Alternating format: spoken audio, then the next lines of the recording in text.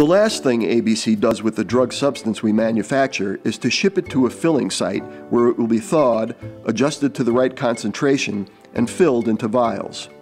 Until it is filled, the drug substance must be kept very cold to maintain its stability. The technician first adds some dry ice to a tote that will be used to hold the frozen bottles during the shipping operation. The bottles of drug substance are stored at -80 degrees Celsius in compressor-driven freezers. Each freezer is monitored and alarmed by a control system and backed up by a controller that cools the unit using liquid CO2 in the event of a compressor failure. The technicians carefully remove each bottle and verify from information printed on its label that it is the correct bottle. Before placing the bottle into the tote, they inspect it for any damage. The history of each bottle at ABC is tracked in our manufacturing resource planning system, called SAP.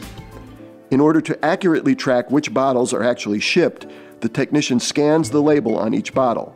The other technician makes the necessary entries that complete the record for the shipment of each bottle. The technician places each bottle into protective bubble wrap bags. An electronic tracking device will monitor the temperature outside the bottle as it travels. The technician adds some dry ice in the bottom of the shipping container. He carefully places 2 bottles into the shipper.